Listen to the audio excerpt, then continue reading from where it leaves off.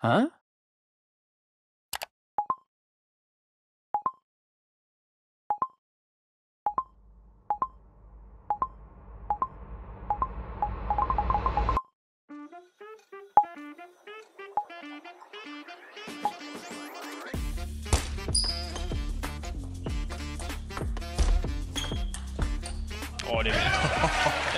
Hey everyone, as a lot of you have requested, you have asked me to do a little tutorial or a video about how to actually make a very good backhand slice, and today that's what I'm gonna do.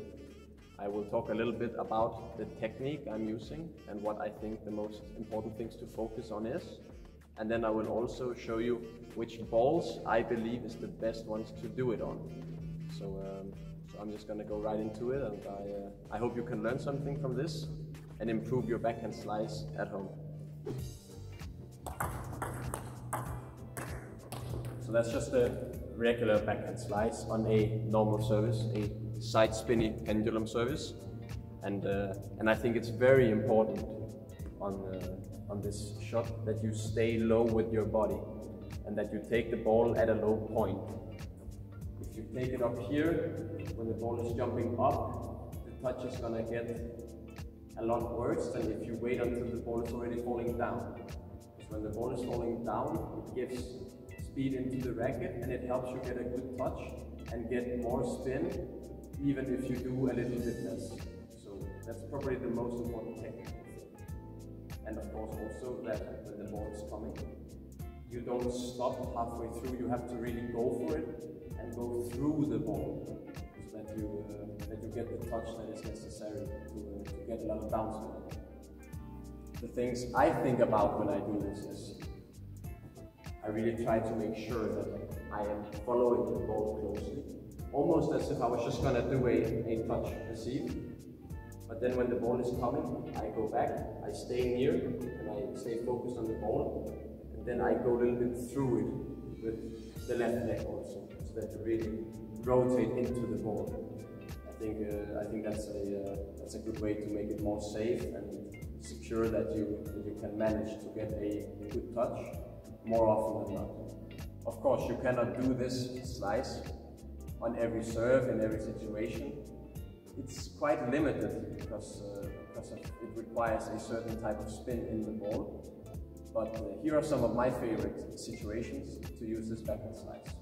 Against a right-handed player, or if you are right-handed yourself, against a left-handed player, doing the regular side spin service.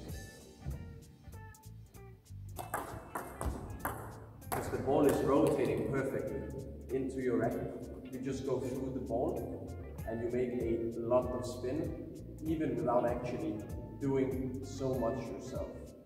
On downspin serves, I believe it's easier to make topspin. As you can see, I go through the ball, makes it a very good and secure touch. And then on topspin serves, you go down into the ball against the spin, and again you get a secure touch. If I try to, for example, make downspin on downspin,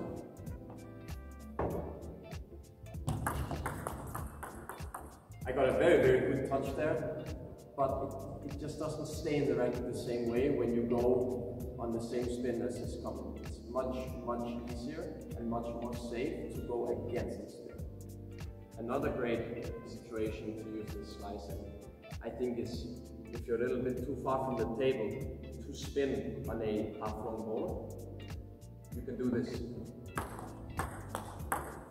Again, it's a downspin ball, you go against the spin. It looks maybe a little bit weird, but it's really easy to do, and it's very unorthodox, so not a lot of players know how to deal with a shot like this, so it's very effective. And of course, the final step will be to do it 2 or 3 times in a row, like this.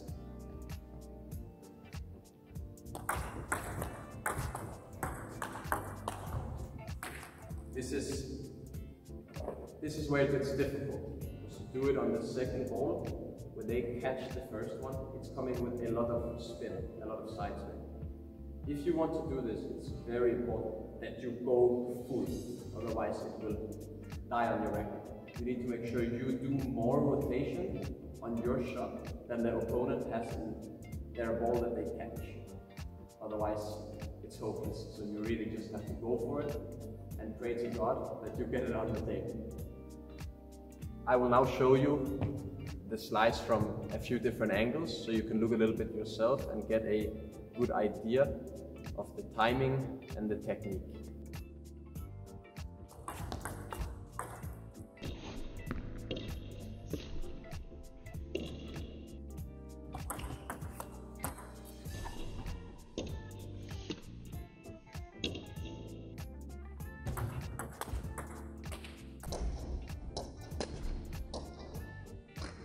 I hope this has been of help to you, and I hope I have given you some ideas and thoughts that you can try out yourself next time you play table tennis.